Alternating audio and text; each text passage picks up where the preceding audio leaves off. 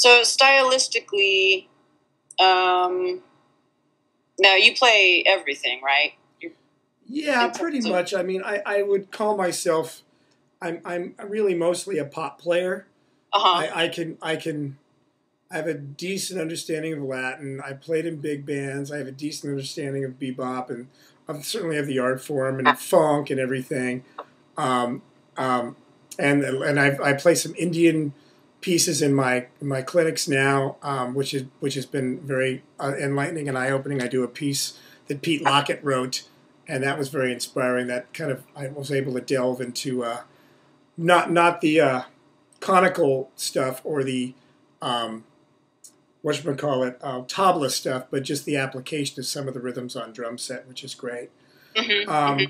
And I just I just like to stay inspired. I always find something that inspires me. I'm always downloading new music and listening to different stuff and checking out players on YouTube. And I go through phases of different drummers I'll be listening to. Like I'll go through, I'll just like all of a sudden go through this Buddy Rich phase. I just went through a Tony Royster Jr. phase because he's a great soloist. And I went through this Mike Portnoy phase recently. I was just like checking out every solo of his. Like, I just kind of go through these like, wow, who am I going to check out now?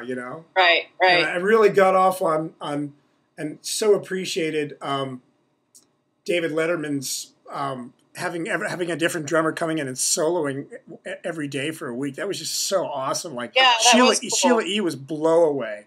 Yeah, she was blow away. Stuart Copeland was fucking awesome. Everybody was awesome. It was just so cool. It was such an amazing support of our art form.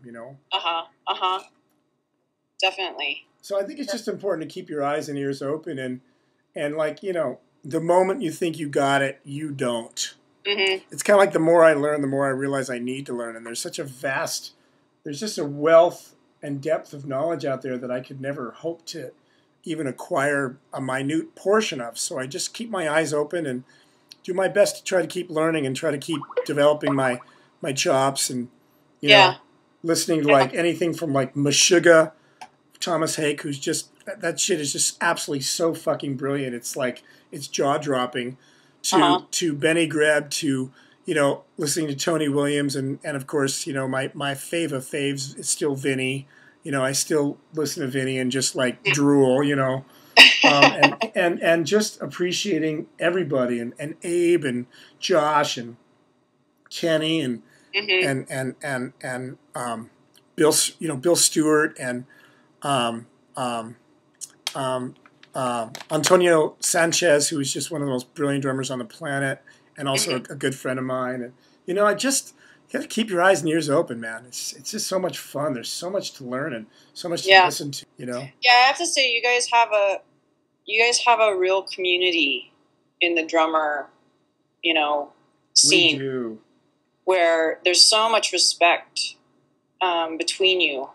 There really is, but as I said, I think it's because of what I said earlier. There's just a certain type of person that tends to be a drummer, and I mean I don't want to stereotype because drummers are people of all walks of life, but, right?